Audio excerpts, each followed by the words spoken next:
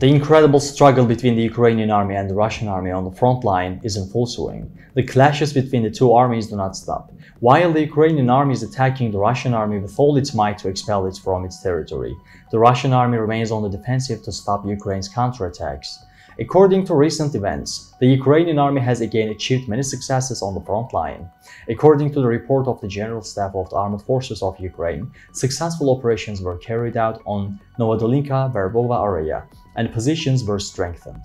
In addition, detected enemy targets were damaged by artillery fire and counter-battery measures were applied. Meanwhile, on the Bakhmut front, the defense forces continue to offensive actions and consolidate positions south of Bakhmut. The Russian armed forces made unsuccessful offensive attempts in Avdiivka and Marinka districts of Donetsk Oblast. The Ukrainian General Staff noted that the Russian forces suffered huge losses in terms of personnel, weapons and equipment, moved their troops and actively used reserves. The Ukrainian Defense Forces also continue to block the advance of Russian troops on the Kupiansk, Liman, and Bakhmut fronts. Russian offensive attempts near Klishivka in Donetsk Oblast also ended in failure. Fierce fighting is still ongoing and the Ukrainian army is making determined efforts to hold its defensive position and block the advance.